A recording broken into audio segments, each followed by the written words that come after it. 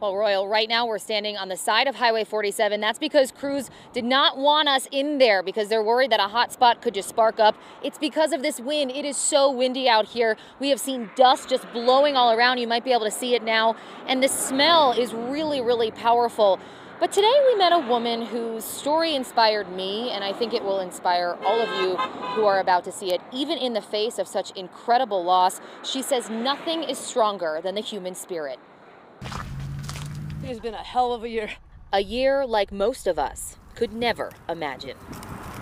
Life happens. Kim Graham watched as her husband fought lung cancer, watched as her son had to have his face reconstructed after a car wreck, and lived with the pain of her daughter's murder. We're a strong, resilient family. Yesterday, she watched as her dream home and life savings burned to the ground. We just got our first Social Security check last month. We retired and we were going to live here and rent that one out. Believe it or not, this was an RV. Kim says they had just packed it full of camping equipment, ready for a fun summer at the lake, which she says now will never happen.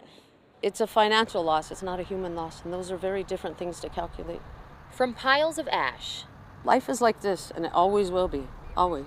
Resilience can rise. Kim smelled the smoke and, without thinking, went to rescue her neighbor who was recovering from hip surgery. Albert Einstein said, behind every difficulty lies opportunity. And so I feel like I had the opportunity to save a couple people. A message of hope, even in the darkest of moments. Everybody, when life happens, the human spirit is amazing. We've got so much inside of us to be strong. Just an incredible story. You know, you're never sure how you'll react in a situation like that. And obviously, Kim has just risen and persevered through it all. Just really incredible. Crews are not allowing people to go back into their homes just yet out of precaution. There is an area set up for anyone that is displaced. It's at the Del Rio Senior Center in Rio Communities. Live in Berlin, Shelby Cashman, KOAT Action 7 News. Thank you.